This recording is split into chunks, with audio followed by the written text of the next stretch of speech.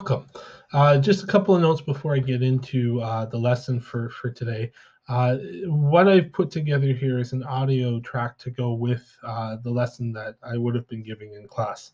Uh, I'll try to go as quickly as I can so I don't waste too much of your time. But what I do want to do with each of these lessons that I post is just to provide a little bit more background on what we would have been discussing and to try to elaborate and sort of talk about some of the key points from the discussions. As usual, I will post versions of the lesson both in Word format. So if you want to follow along and keep notes, if that helps, you'll have that there. I'll also provide a template in terms of the PowerPoint. So if you prefer to just keep that for review or sort of to just look through, that's also fine. Don't forget that there will be some homework. I usually put the homework for regular sorts of lessons like this one at the end of the note. So just make sure that you do that. Everything will be posted each day in terms of day-to-day type lessons underneath a title on EDSB. So the organizational system will essentially just be the feed and just try to follow along in order. If you follow chronologically according to the dates that are listed, you should be able to pretty easily make your way from through the lessons from week to week. Today we're going to be talking a little bit about conformity and obedience. And this is actually a lesson which picks up Unit 4, which we began at the later parts of February, in the latter parts of February and early March. You'll recall that during those weeks, we talked a little bit about group behavior and how groups impact people's thinking. We also talked a little bit about not just what we call conformity, where people adjust their behavior actions to fit in with a group, but we discussed an important psychological concept referred to as groupthink. And essentially, and I'm sure you recall, groupthink not only involves people engaging in conformity, but often doing so in an irrational way, where they follow along with the actions of a group, but they don't necessarily think clearly about what they're doing and whether or not it's something that's wise or sensible. We'll also look at a couple of famous case studies of that phenomenon. Of course, we talked about the Manson family and those famous murders that occurred in 1969. And we saw how those women, obviously, who were involved in those particular crimes were really sort of brainwashed into what they were doing by not just Charles Manson, but also sort of the world around them. And then we also looked at the tragic tale of Jonestown, which I'll talk about in a minute, which is one of the more famous examples of all time. In terms of groupthink. Where we're going to be going over the next couple of weeks, there will be periodic breaks where certain weeks, at least two of them, will be working on the ISP. But otherwise, we're going to continue and finish up this look at group behavior by looking at a couple of concepts. This week, and I've already talked about it, so I'll just quickly sort of review, we're going to be looking at conformity and obedience. We'll also talk a little bit about just the whole idea of experimentation and why it's important, but also why it has dangers. In about 2 weeks' time, so the week before Easter, we'll be looking a little bit at the prison system. Prison system is obviously an important issue. It's certainly an important group setting within society. It's also a really challenging one that involves a lot of important questions in terms of the environment and sort of the impact on people, both psychologically and sociologically. And so we'll talk a little bit about that. We'll look at some case studies and we'll talk about some of the, not just philosophies that go into prison, but also some of the practical challenges that exist in a country like Canada. Final sort of couple of lessons we'll look at the latter part or in the latter part of April. We'll talk a little bit about what we call in and out groups and do a few examples of that. We'll talk a little bit about poverty and social inequality, which is a huge issue, really in some respects created sort of the impetus for sociology in its earliest days in the 19th century. And then finally, we'll finish up with some interesting looks at an ever-present and important topic, which is bullying. Key dates, again, some of this is up in the air. There is a journal tomorrow. Okay, so when you finish this lesson, if you want to push ahead to that, you can. If you want to do the video lesson for the end of this week and then go back and do the journal, that's also fine. Just make sure that that journal is completed and into me by the end of the week. The other thing that you will be working on next week is the ISP, and again, I talked about in the film that you've already seen. As far as this particular lesson material and how it will be actually evaluated in the end, that's very much to be determined. If we get back to school, it's just 2 weeks, which is probably very optimistic thinking, but you never know. We may end up doing a test most likely later April at this point. Otherwise, I'm going to have to put a few other sorts of things together. We may end up just doing a few more smaller journal type activities and not having tests. That's probably more likely, but again, we'll see. Just make sure you are doing the work though, because you never know if you may end up having to sort of refer to it in some kind of more summative assessment format. And probably there will be something along those lines, more details of which will come. Okay, before March break, we talked about Jonestown. It was kind of an eerie sort of way to end our series of lessons there. We saw how there had been these people who'd been brought into the People's Temple, which started as a church in the United States, and gradually became more or less a cult following. They eventually moved down to Guyana, and eventually one day, as we saw, chaos happened. Their leader made a very dramatic request that they were going to have to move and transition to the next world by drinking cyanide laced Kool-Aid. And almost every single person, man, woman, child, who was there, 900 or more, they drank this Kool-Aid. And for years afterwards, one of the questions that people asked was, well, why did this happen? What caused it to occur? There's lots of debate about why people, I guess, drank the Kool-Aid. It's an overused statement, but it comes from Jonestown. Why did people sort of follow along and drink this poison? Certainly, it's not a singular answer, but one of the more certain answers for that has to do with a concept which we've discussed, which is conformity. Conformity, of course, as you'll recall, it involves people changing their behavior attitudes to fit with those of a group. It has to do with the psychological need for acceptance. Oftentimes people conform because they want to sort of fit in, they want to sort of be part of a group. It is important to note, though, that it also is something that's universal. It's not just particular to one culture or one group of people. It happens for all groups of people in all parts of the world at all time. One of the other final points that's interesting, and this is going to connect in a little bit with the particular new directions we're going with this lesson, conformity may also involve an element of following a leader. Okay, and oftentimes when you're looking at people who conform, they may be conforming because they're particularly persuaded by the group above them, and there's certain things that they're trying to achieve by following either a directive or at least just the actions of that person in a leadership position. When you have people who are being swayed, not just by the group around them, but by particular people with power within that group, and where the power dynamic is motivating a person to act a certain way, we're dealing with a certain kind of conformity, which is what we call obedience. And obedience is essentially an important psychological phenomenon that occurs when a powerful member of a group gains power or control over other people. Um, you might want to pause here and think about it. I'm going to go through some of the answers that students often provide in a second. But what I wanted you to think about here is, why is it that people obey? What kinds of factors might cause a person to obey either a small group or perhaps just the directives of one person with power authority over them? So I'll pause for a second. You may want to pause, may want to make a couple of notes, just on a little sort of scrap piece of paper. Okay, and now we'll go on. There's lots of reasons why people might obey. Just a few of them, again, that have come up in the past. Sometimes people may obey because there's a desire for gaining popularity.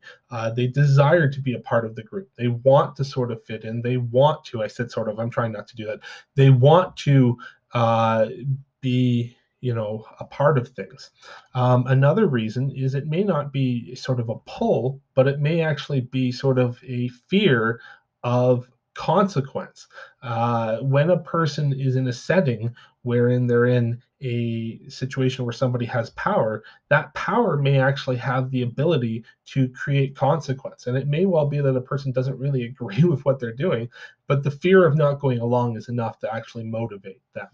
A third point is the fact that some people may just not want to have to be the one to stand against an authority figure. And so a shyness or maybe sort of an apprehension may actually be the sort of motivation for why they're going along. It's easier to go along than to actually sort of stand against. Sometimes, and I think this is true for all of us in certain moments, it could just be an apathy. You might see a situation where you're in class and your teacher says, "Can you please, uh, you know, do whatever?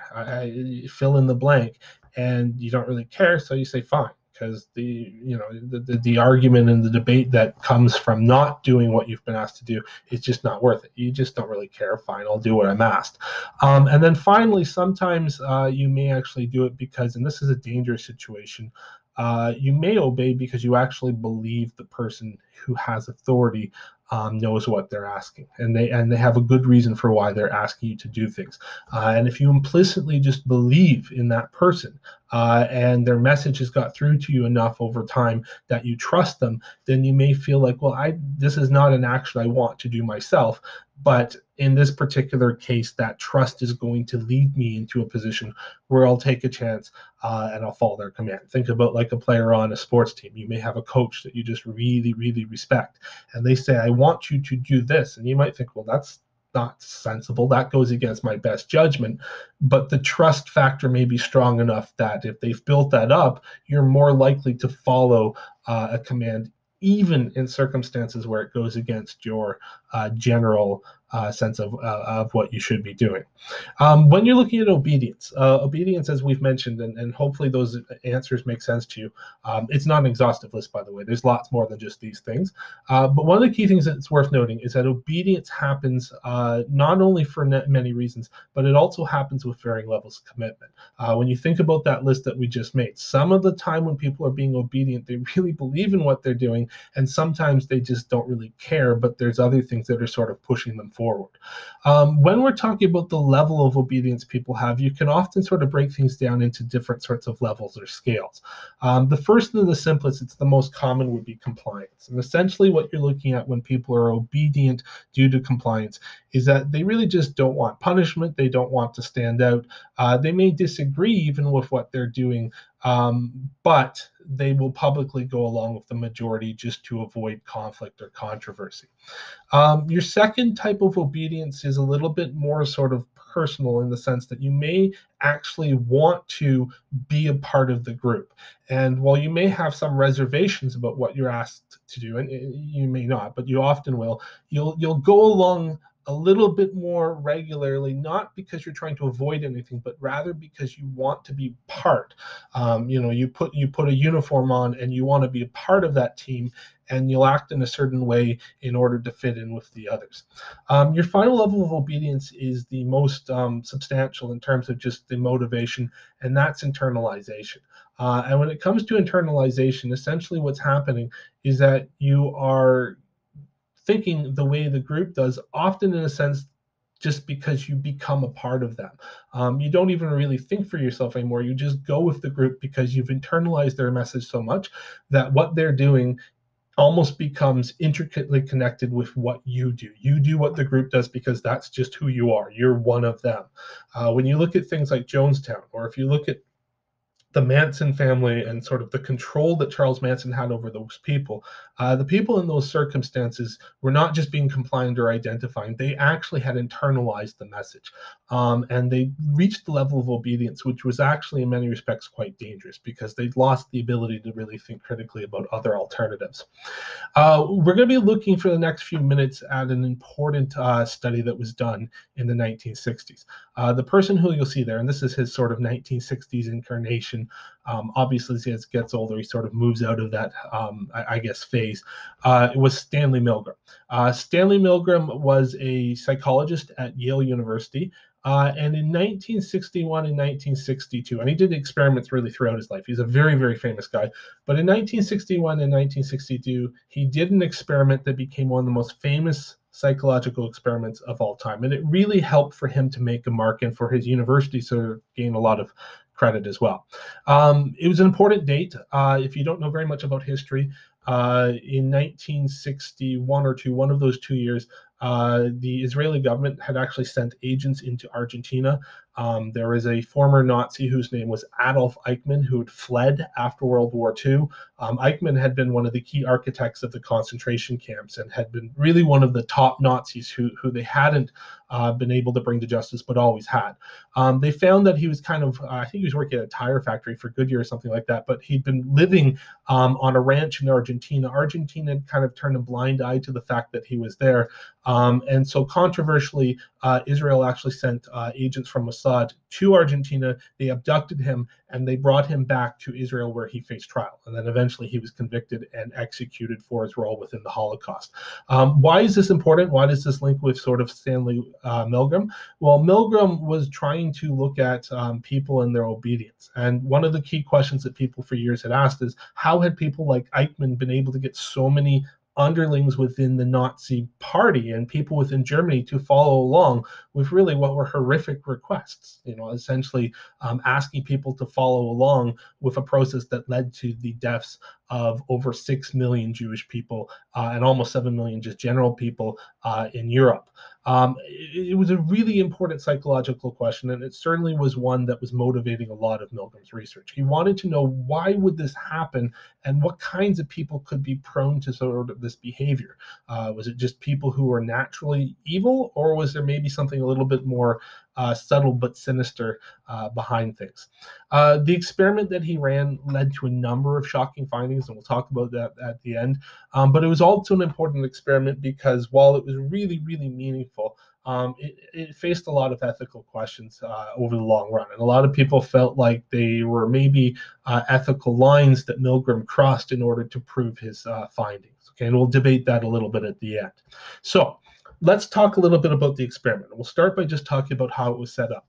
Milgram wanted to run the experiment using volunteers, and he wanted just random people who lived within American society. And so he put together an advertisement. And in the advertisement, which was in the newspaper, and you can see that here on the left, or sorry, the right of your screen, he said, I'll give you $4 for 1 hour of your time. Now, $4 in 1960s is equivalent to about $37 today. So essentially, if a person had an afternoon off, maybe it was a day where they didn't have to work and they were, they were bored, they were offered, here's $40, come in, do an hour worth of work, go home, and you'll help me to learn something very interesting. When the volunteers arrived at Milgram's lab, they were told that they were going to be helping to run an experiment designed to study the effects of punishment on learning. And so they were told that they would be participants who would help with the administration of this particular study. Now, how is the study going to work? Well, I'll go over this a little bit here, and I'll show you some visuals as well in a second. In particular, the volunteers who came in were told they were going to be teachers. So all of the people who were volunteers were teachers. They were paired up with another group of volunteers who he gained in another way called learners. And they were a smaller group that I guess he previously brought together. What the teacher was going to have to do as a volunteer was as follows. They were going to show a series of words to the learner. And they were word pairs. So it might be dog and cat and rain and sunshine. Just random sorts of words, but words that were meant to pair up and that hopefully the person could learn through a process of being read these pairs and hopefully trying to memorize. Once that process had been done, the teacher would then test out the learner and how much they had learned. Essentially, the learner was set up in another room, and they were strapped to an electric chair. There were electrodes that were connected to their arms, and I'll show you the picture in a second. They were connected to that device, and then they were put into a room where you couldn't see into the room, but you could at least hear them through a microphone system. So if there was a problem, the person could yell out, and there would be a microphone, and you'd hear it. In fact, this picture right here is kind of an outline of what that room would look like. Once that person who was the learner was set up in that room, the teacher then had a job. Milgram would read out a series of words, and he would read out the pair as well. The person who is the learner would have to tell what word went with the word that Milgram read out based on the pairings that they'd been taught. If the person got an answer correct, then the teacher's role was essentially just to say, okay, that's fine, and do nothing. However, if the learner was in a situation where they got an answer incorrect, then the teacher had a bit of a challenging job in that they had to administer an electric shock to the person in the chair. The shocks were designed to start at 15 volts, which probably would be like almost nothing. You wouldn't really feel it. It would tickle maybe a bit. They were then going to go up on a machine, and I'll show you the machine in a second, that went all the way to a 450 volts. And 450 volts was labeled on this machine, which you can see here. The person who's the teacher would be pushing as danger XXX, something along those lines. It was clearly indicated that it would be painful and damaging. You would only go up each time an answer was wrong, but every time a person got an answer wrong, you would have to go up and give a higher level shock. And so hopefully that makes sense, but that was basically the procedure. And you would go through the list of words and see how far the person could go and how they would, I guess, deal with the potential for punishment. Shocks, as I mentioned, were 15 volts. Okay, they went up to 450. The final point, and I've mentioned this as well, but I'll review, both rooms were on an intercom. And so the idea was that you couldn't see this person, but if there's some kind of issue, they could tell you, and you, plus the man in the white coat who would take on sort of the authority role as the experiment runner, would at least know, okay, is there a concern? Is there a reason to maybe get involved here? There you can see a picture of the man who was the learner, and it was usually the same person each time. And he's being hooked up to an electrode, and you can see the administrator in the white coat is the person who would have been reading the words and things out. He's setting up that sort of system, and there's an aide there helping him. And then once that's done, the person in the white coat would sit right here, would read out the questions. You as the teacher would be the aide, pushing the electric shocks every time there was an answer wrong, and going up in terms of scale each time. And you can see this here as well in terms of the scales, going up each time with a more and more dangerous or heavy voltage shock each time the person who was the learner got an answer wrong. Okay, and so it was a pretty complicated experiment, and obviously one that was a little bit challenging for the person who was the teacher. And there again, you can see sort of the idea of things. Keep in mind that the person who was getting the shocks would have been separated, and you couldn't see them compared to these two people right here. And there you can see the machine, and this is an actual picture of the voltage machine that the person would have to use. Okay, and you'll notice that at the end it says intense. It actually goes much further until eventually it's XXX shock. All right, question. We're going to talk about what happened in a second, but I want you to think about this. What do you think was the purpose of the Milgram experiment? From the perspective of the testers, the people who are pushing those shock buttons, and the person who's in the room with the white coat looking at sort of the experiment and running it, what knowledge might they have gained by applying shocks to the learners in that situation? Think about it. Maybe pause. Okay, we'll move on. The reality is that the true purpose of the experiment was a little bit camouflaged from the person who was the teacher. On the surface, it seemed like you were trying to look at what would happen if punishment occurred. Would punishment motivate people to become more successful, or maybe through a series of creating, new nervous or creating nerves in the person taking the test, make them actually answer incorrectly with greater frequency? The reality, though, was that that wasn't what was happening. Okay, and it couldn't have actually happened, because I'll give you a little bit of a hint here. If you gave a person a 450 volt shock, you would kill them immediately. So they couldn't hook a person up to a shock meter that would kill them. Stanley Milgram wasn't about to start killing learners in the sake of, studying obedience.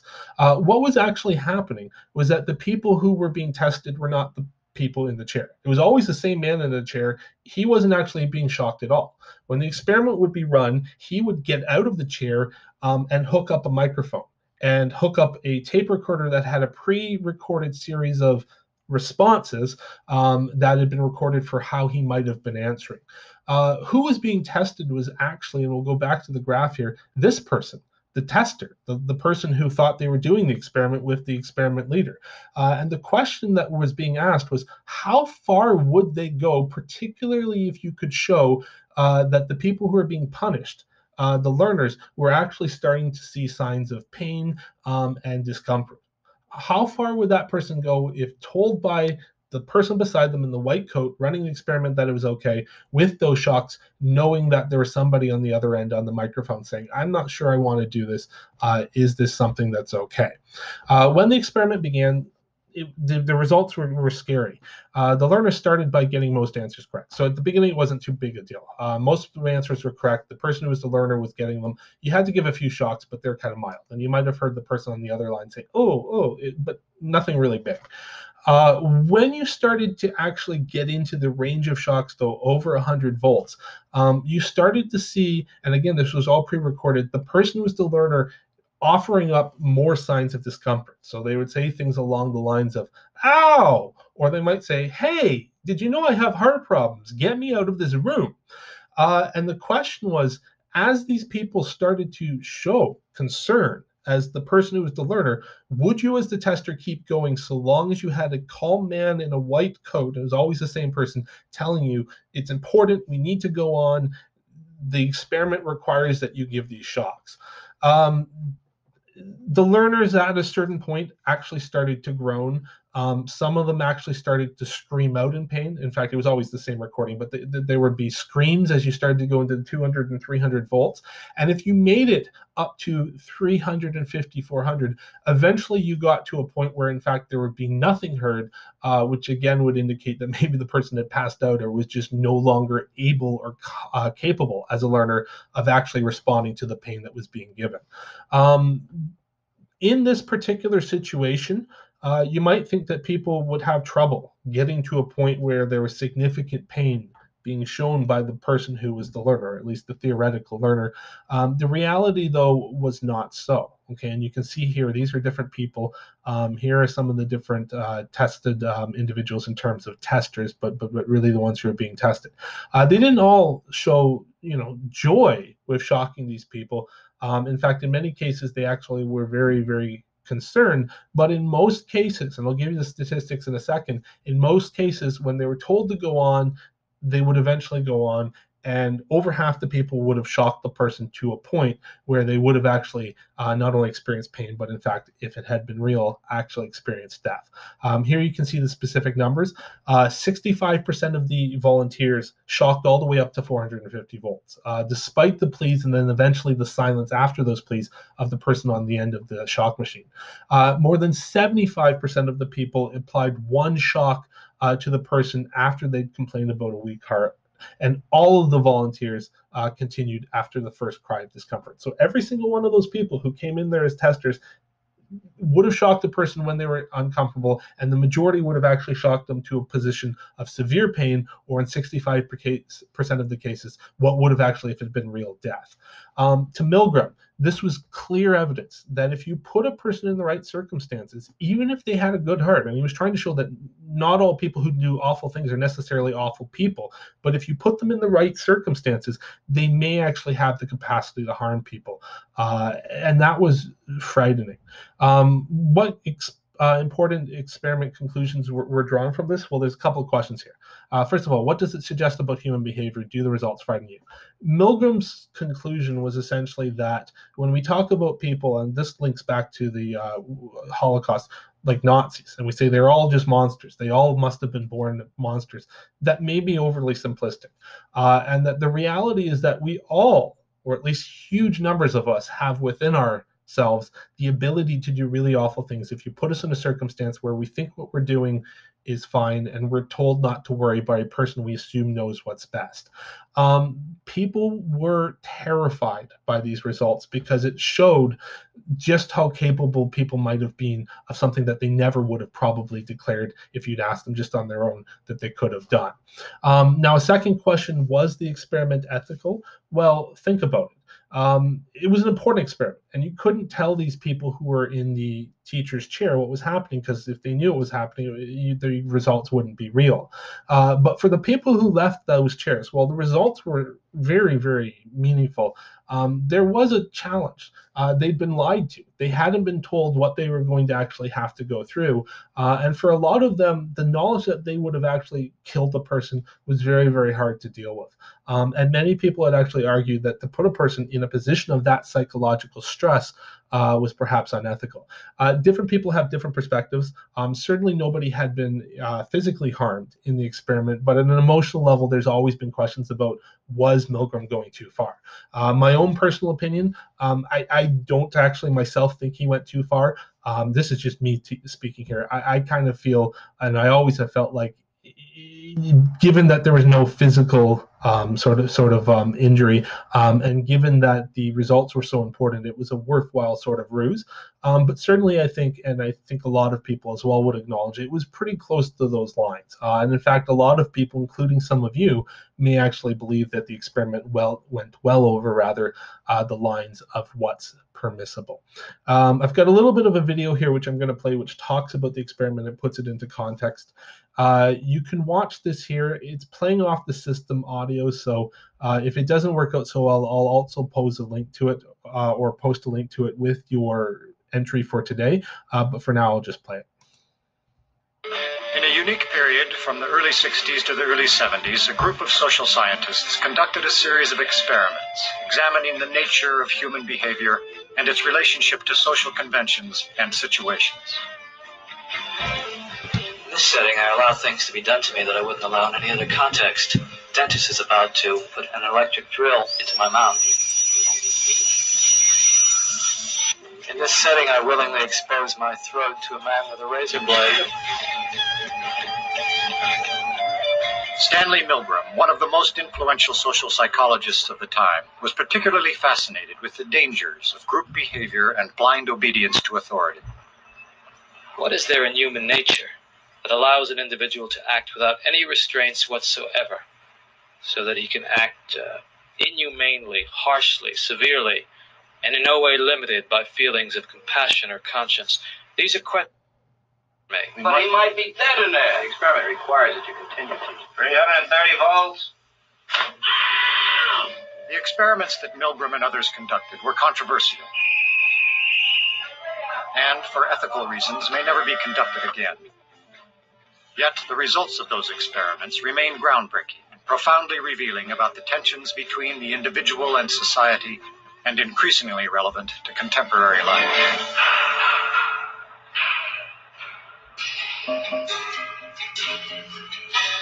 In 1962, Stanley Milgram shocked the world with his study on obedience. To test his theories, he invented an event that would become a window into human cruelty. In ascending order, a row of buttons marked the amount of voltage one person would inflict upon another. Milgram's original motive for the experiment was to understand the unthinkable, how the German people could permit the extermination of the Jews. When I learn of incidents such as the massacre of millions of men, women, and children perpetrated by the Nazis in World War II, how is it possible, I ask myself, that ordinary people, who are courteous and decent in everyday life, can act callously, inhumanely, without any limitations of conscience? Now, there are some studies in my discipline, social psychology, that seem to provide a clue to this question. The problem I wanted to study was a little different. It went a little bit further. It was the issue of authority. Under what conditions would a person obey authority who commanded actions that went against conscience? These are exactly the questions that I wanted to investigate at Yale University. It is May 1962. An experiment is being conducted in the Elegant Interaction Laboratory at Yale University.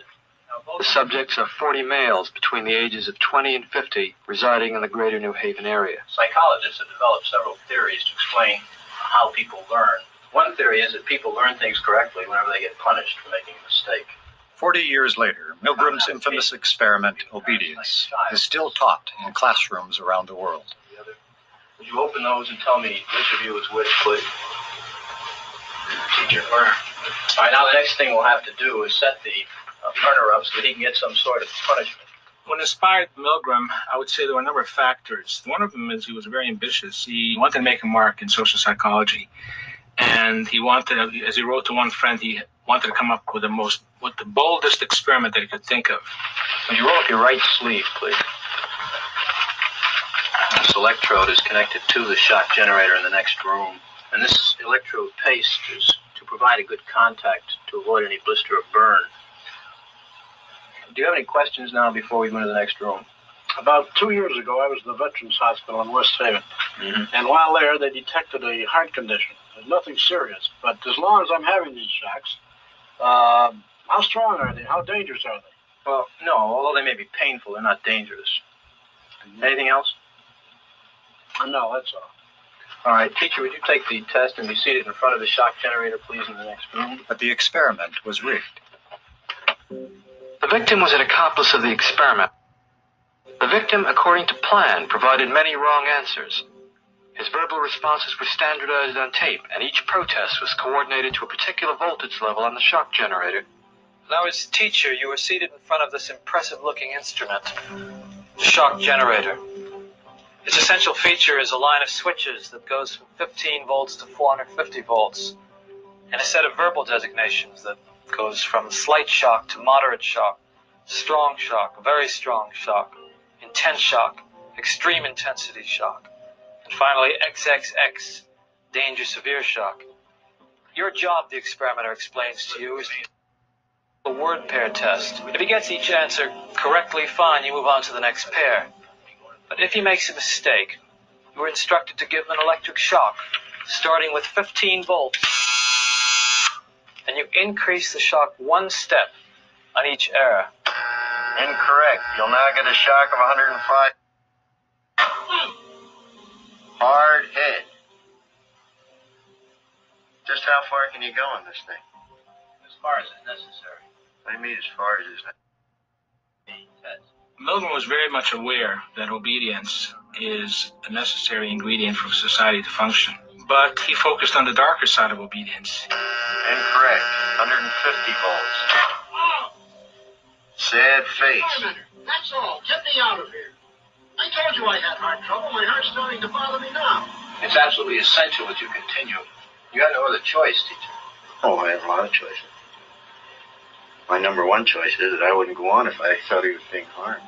Now, this man makes disobedience seem a very rational and simple deed. Now, other subjects respond quite differently to the experimenter's authority. Wrong. It's hair. 75 volts, Jim. You don't know. Please continue. Some psychologists were troubled by the ethics of it. Many, if not most, subjects found it a highly stressful, conflicted experience. People are stammering, stuttering, laughing hysterically and inappropriately. 150 volts. Experimenter. That's all. Get me out of here. I told you I had heart trouble. My heart's starting to bother me now. Get me out of here, please. Let me out of here. You have no right to keep me here. Let me out. Let me out of here. Let me out. Continue, please. Let me out of here. My heart's bothering me. Let Go me on. out. Let me out. Clearly, when we say people went to the top of the shock board, it wasn't like they were going blithely, sadistically. People went stop and go, stop and go. They were in a state of conflict, which was created a tremendous amount of stress. So that was the main critique. This will be at 3:30.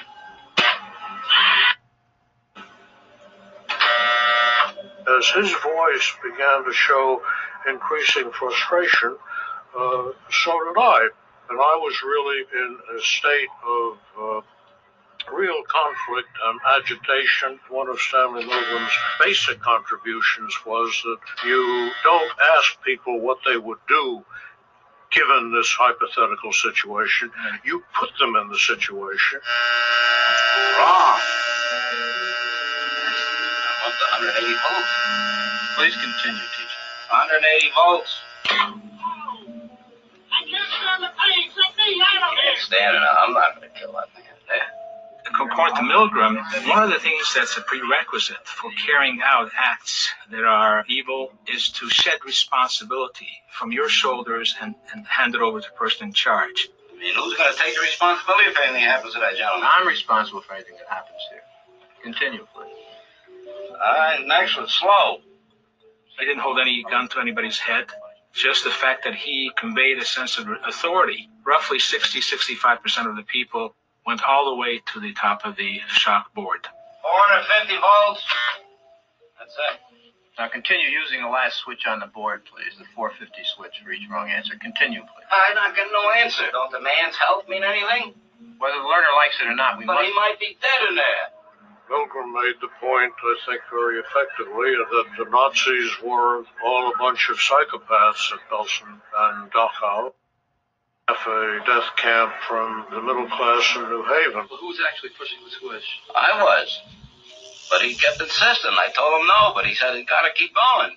What kind of obedience would Milgram get today if he were to do the experiment today? Okay, I stopped that there, but it gives you an idea. Kind of chilling results, and I think the videos definitely it gives you a real sense out of just what happened and how it really did impact the people who were taking those tests when they learned what was actually going on. Your homework for tonight is to do the handout that I've provided. It's a PDF on EDSB, which looks at the Solomon Asch study. It's called the line experiment. We actually talked about that a little bit in class before, but you'll get to read about it a little bit more. It looks at conformity and group behavior. So take a look at that. Do questions number 1 to 5. And for your next day, before you get there, I'll post some answers in terms of some of the things you should have been looking at. Yeah, okay, good luck.